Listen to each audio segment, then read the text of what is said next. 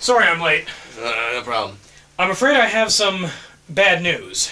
What is it? Well, it looks like you're dead. Dead? Yes, dead. It means you're no longer alive. I know what it means, but I just came in here for a checkup. How can I be dead? Well, you have no pulse, no blood pressure, and quite frankly, I'm not picking up any heartbeat on this thing.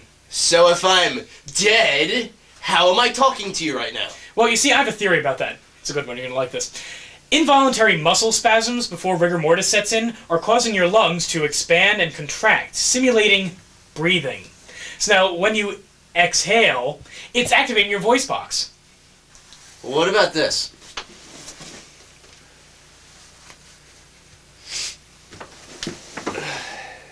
More muscle spasms? Yes, that's a ticket. This is ridiculous! Look, I can understand how you may be just a little bit shocked by this whole thing. But trust me, any moment now, your body is going to realize that you are indeed dead, and you'll collapse into a lifeless pile on the floor.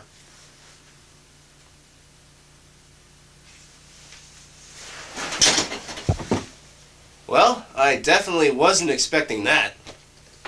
Yoink!